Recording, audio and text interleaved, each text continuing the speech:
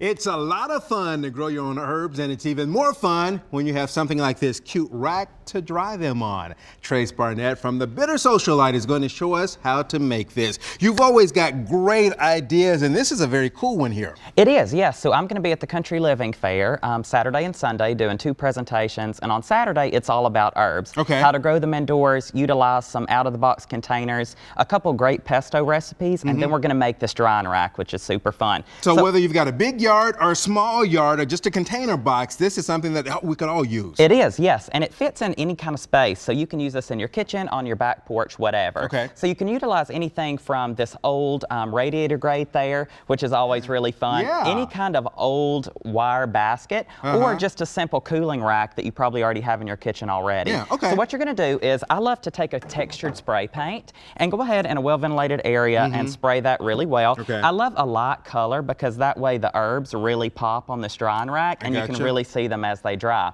So the purpose of this drying rack is, you can take your herbs, hang them, especially in the summer when there's an abundance of herbs, just fill that up and you can have them through the winter. All you need is, after you've spray painted that, get a little bit of this hay baler twine, or you can use any kind of jute. Okay. And I use the same twine to top my herbs when I put them on the rack to give that cohesive feel.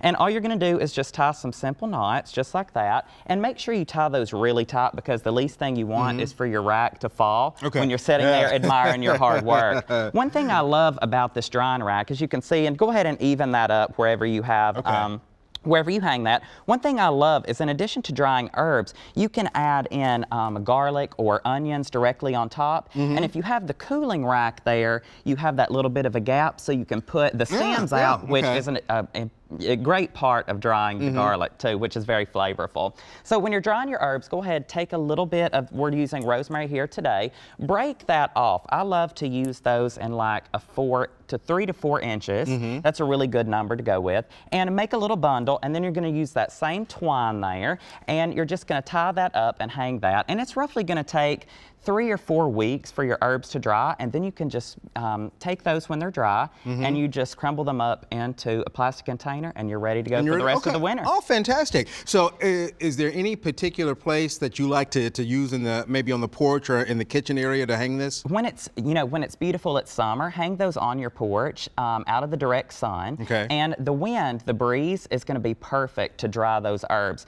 Now this is perfect for a little balcony or in your kitchen if you don't have a balcony or an outdoor space, and they're going to dry just as well as they would outside. All right, fantastic. So great information there. More great tips from you coming up this weekend. Tell me more about what we can expect to see at the Country Living Fair. Oh, the Country Living Fair it's basically the Country Living magazine come to life. There's 200+ vendors, all kinds of speakers. There are artisan foods, there's local chefs, local restaurants. So there's tons to eat, see, shop, and do. Yeah, so and where's this at again? It's in Lebanon, Tennessee. Okay. So come on out Saturday, Sunday. It starts Friday. I'm there Saturday, Sunday, and we're going to be canning. We're going to be doing herbs. Okay. So it's going to be fun. All right, fantastic. And we'll give you a quick lesson here. Lebanon. Lebanon. Okay. Lebanon. Lebanon. Lebanon. I'm from Alabama, so we can get away with mispronouncing stuff. So I always like to throw in an extra syllable or letter in there. That's all right. But go see Trace this weekend, thebittersocialite.com for more information if you'd like to learn about this drying rack. And come say hi to them this weekend at the Country Living Fair